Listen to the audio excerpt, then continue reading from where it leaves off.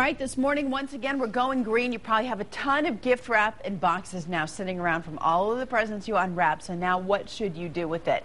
Amelia Baker from Green Alternatives in Norfolk has the answer, and lots of folks know what they certainly could do with it, but we're talking more about what's the right thing to do with all that stuff. Thanks for coming back. Thank you. So, you probably have to do an assessment first to figure out what you can recycle and what you can't. Yeah. First things first is what can you put easily into your city recycling bin. Yeah. So if it mimics office paper or you have corrugated cardboard, those things can already go in your recycling bin, so then you can toss some of your Christmas waste in there. I mean, folks at home are probably thinking, what about wrapping paper? Right. Can it get recycled?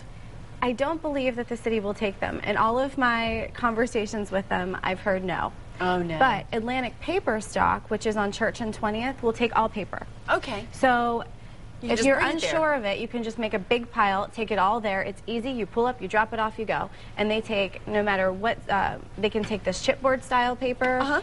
They can take wrapping style paper. Is this paper? It's not paper. I brought that in to show that can't be recycled. Okay. I would recommend kids' crafts or some kind of reuse with it before having to toss it. Maybe you can make ornaments or something like that for the following year. Maybe it can be saved for the next year, but it can't be recycled, unfortunately. That's good to know. And this is why in the weeks leading up to Christmas, a lot of your segments in particular did focus on recyclable gifts and recyclable ways to package those gifts too.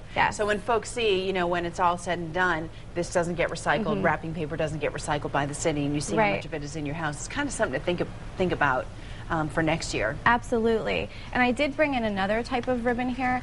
This ribbon is a paper ribbon, so this can be recycled. So whenever you're looking through ribbons, this one, I don't even know what material this is. Well, I mean, I know I didn't sound very bright when I said, is this paper? I mean, I know it's not paper, but I'm just kind of wondering what category it falls, if it's a paper or a plastic when it comes to recycling. I think it's a combination. It's fused of some sort. Thank you for helping me out there. But this clearly is paper. This is paper and can be recycled because it's paper. And it's pretty.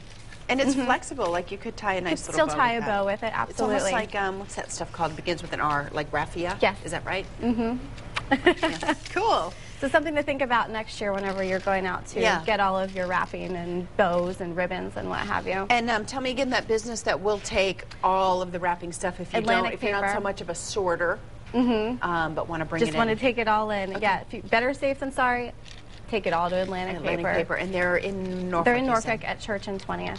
Not far at all from the farmer's market where we find Green Alternatives. Very convenient. Yeah, how's things going over there since the move? Very good. I love it. Great group over there. Okay, good. All right, well, once again, Amelia Baker helping you get rid of all of your Christmas trash. Do the right thing, people. Find Atlantic Paper. If you can't remember where it is, call Amelia at the farm market at Green Alternatives, 640-0300. Happy New Year. Thanks, same to you.